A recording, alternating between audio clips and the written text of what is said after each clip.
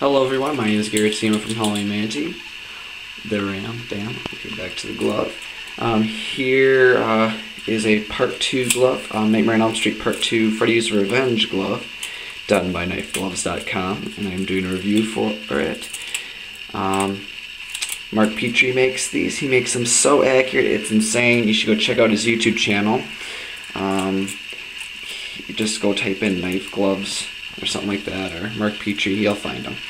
He makes the best Part 1 gloves out there in the market that I know of, so they make them better. He makes them better than me, but as you can see, you can hear that, like the knives. The knives are like built just like the knives that were used in the film. They were actually store-bought knives. They're called P210 knives from Case. And he replicated those. I don't know how if he grinds them out or stamps them out. I have no idea. But he has the P210 knives, and then he made a bunch of copies like this. So just like the P210 knife, it bends, just like in the film. But you know, it pops back in shape. Looks really nice. As you see, I didn't get a ringlet here, and that's because in one shot I saw they used wiring instead of the ringlet, and that explains why those two little holes were on the side. And then there's a little hole in here, if you can see it. That's a identification hole, I believe.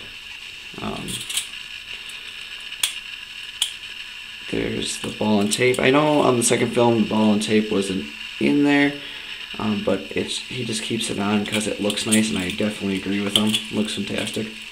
And Mark Petrie saw the original Screen Use glove just like I did, but he got a little more chance to look at it more than I did, and he's definitely outdone himself. As you see that little bump, there's a little bump at the end of the copper there, like that. Some other things I've seen. There's a little, I don't know, my camera's not focusing really well.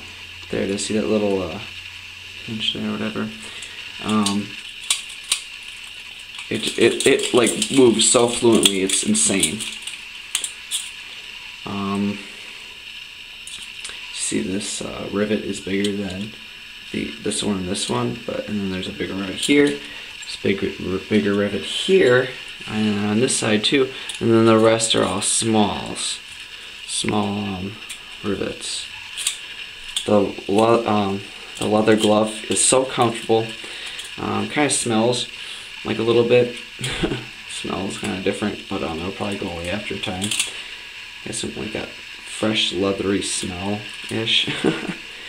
So the weathering is amazing on this thing. If you like look at the pictures from the film, you'll say this thing is so legit. It's insane. It's like owning the original glove from that time period. See, the glove is amazing. Thank you, Mark, so much.